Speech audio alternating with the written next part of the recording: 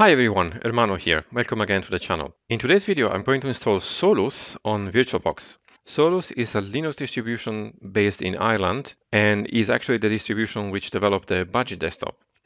So today I'm going to install it in VirtualBox so that you can play around with it and install the guest additions on it so that we can test it.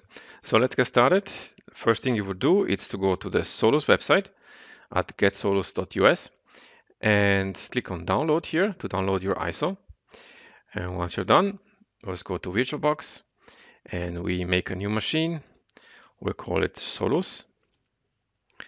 It's not Solaris type, this is Linux type, and I'll select from the list here other Linux 64 bits, and I'll bump up the memory here to 4 gigabytes and click create. I'm going to create a 128 gigabytes of hard drive and click create again. And I'm going to tweak some settings here by going to system and bump the processor to 2. And display, I'm going to bump up this to the max and enable 3D acceleration. Under storage, I'm going to attach the ISO we just downloaded. And under network here, I'm going to choose bridged adapter and promiscuous mode allow all so that I connect to SSH if I need to later. And then I click OK. And now we can start. So let's click start.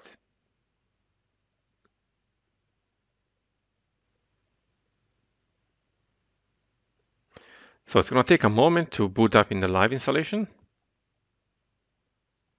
And there you go. Now we could play around already with the desktop here, but I want to actually install the system. So I'll click here where it says launch install OS, and I'll select English for language. And I have to move the window a little bit so that I can see the buttons, and I click next. And I click find my location automatically and click next. And that's correct. So it moves automatically on. My keyboard is the German Swiss keyboard, so I just click next. And my time zone is also correct, so I'll just click next. And automatically partition the disk, yes, so I'll accept the default here.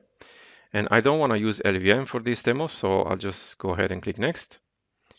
And my host name in this case is going to be Solus. And I want to install the bootloader, yes, so I'll just click next. And create a new user, so I'll type in my username and my name. And choose a password.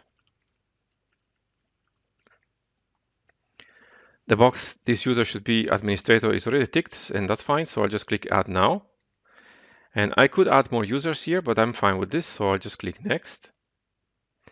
And this is the summary of all the things we just did. So we just install and accept the changes to install the system. So it's going to take a moment to install everything, and I'll be back when it's done. So the installation is now complete, so we can click on restart now. It's going to take a moment to reboot the machine, and I'll just hit the up arrow here. I want to go to this screen and actually go to devices and remove the disk, otherwise we'll boot again in the live installation. So I'll click force unmount, and then I go to machine and click reset. And now we'll boot into the system that we installed. So this is the grab bootloader, so just hit enter. And we are greeted by the login, so we'll just type in the password. And there you go.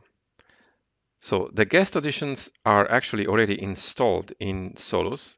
However, if I click on the view menu here, we'll see that actually they are not active. And the problem here is the graphic driver. So what I want to do right now is to actually turn off the machine by going here and clicking shutdown. I'm going to go again under settings here. And under display, I'm going to change the graphics controller to the VBox SVGA. And click OK. And then start again the machine. And again, hit enter. Now again, enter the password. And there you go. Now, as you can see, when we click on the view menu, the guest additions are actually indeed active. What it means is that we can actually hit Ctrl F and go full screen. And now we are full screen. However, because I have a 4K screen, everything is very small. So I'll right click on the desktop here and click on displays and bump up this to 200% and click apply.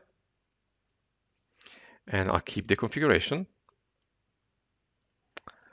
And there you go. This is the Solus desktop.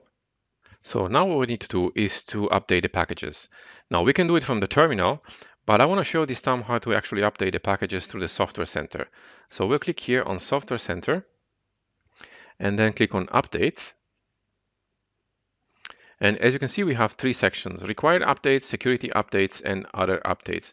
So I'm going to click all three of them and hit Update Selected.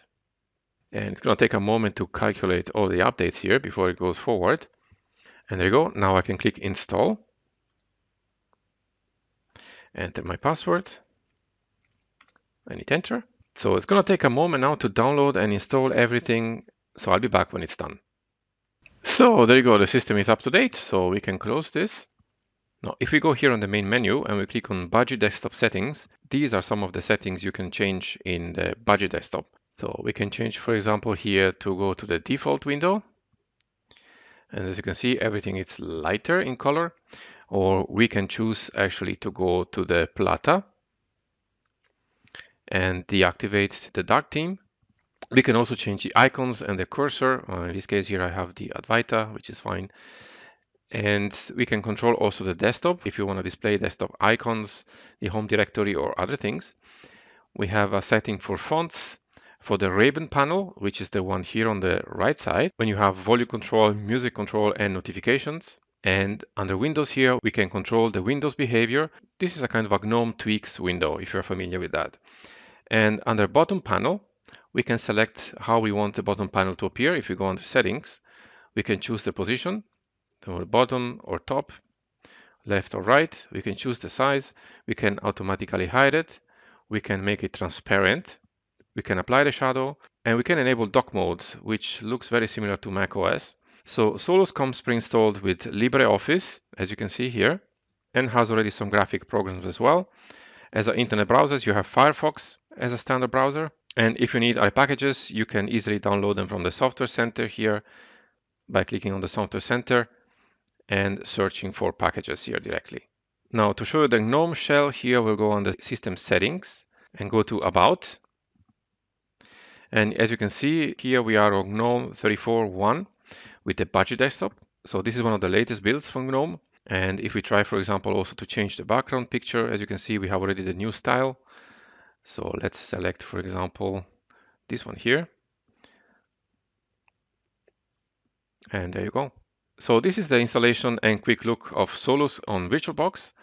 And that's it for this video. I hope you enjoyed it. And if you want to see more, make sure you like this video by clicking the like button below and subscribe to the channel if you want to be notified of future videos. Subscriptions really helps us out, guys. And if there's anything specific you want me to cover or you have any question, please let me know in the comments below. Thanks for watching and see you in the next one.